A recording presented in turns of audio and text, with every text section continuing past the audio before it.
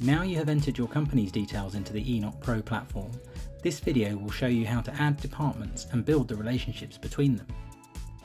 From the Core Data drop-down menu, select Departments and Charts, and then click the Add Relationships button to create your first relationship.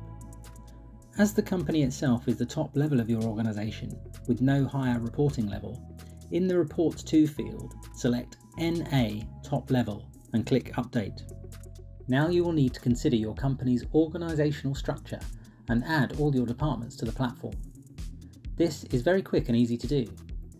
Navigate to the Add Edit Departments tab and click Add Department to start adding all the departments within your company. You don't need to complete the Head of Company Department details at this stage, as you can update this section later once you have added all of your individuals to the platform. Now all your departments have been added to the system, it's simply a case of creating the relationships between each of them. Click on the Department Relationships tab to return to the screen we used earlier to establish the company as the top level of the organisation. Click the Add Relationship button to link your first department within the company's organisational chart. Then simply repeat the same procedure for each department, creating a relationship between it and the top level company or department it reports to. Once you have linked all your departments, you can click on the building blocks icon next to the top level company name to see a full company organisational chart, which has automatically been generated from the details you have entered.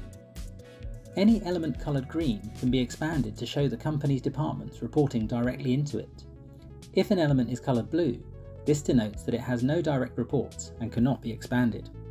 You can check you haven't missed any departments when creating your relationships by returning to the Add Edit Departments tab and reviewing the entries in the Has Report To Been Set Up column.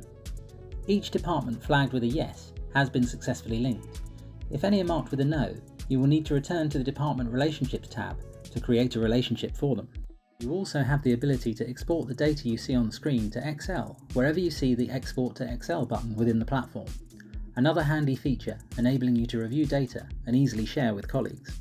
Now you've entered your company's details and recreated your organisational structure, the third and final stage of the process is to add each individual's details within the EnOC Pro platform.